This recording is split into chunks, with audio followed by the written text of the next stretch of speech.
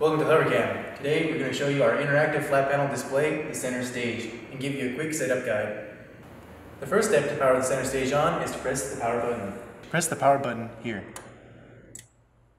The light will turn from red to blue when it's powered on successfully. To access the menu, swipe up from the bottom of your CenterStage. You can also press the menu button on your remote. Use your arrow keys from your remote or touch on the IFPD to navigate from the screen. From your Android menu bar, you can access the home screen to view any apps that you have on your Android operating system.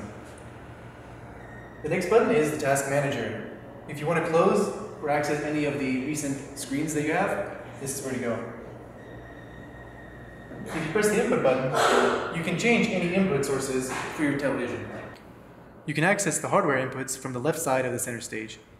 Here's the touch, the USB 3.0, USB, PC audio, VGA port, an antenna, microphone in, SD card, 2 USB 3.0 ports, 2 HDMI ports, and another VGA port with audio in right above it. The next button is the menu screen, which you can access to change any of the settings of your CenterStage.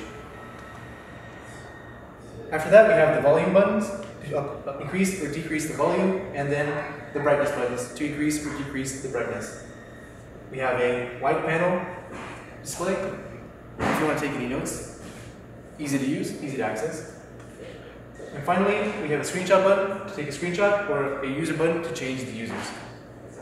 Thank you for watching our HoverCam CenterStage setup guide. For further information, please consult our written setup guide or contact technical support.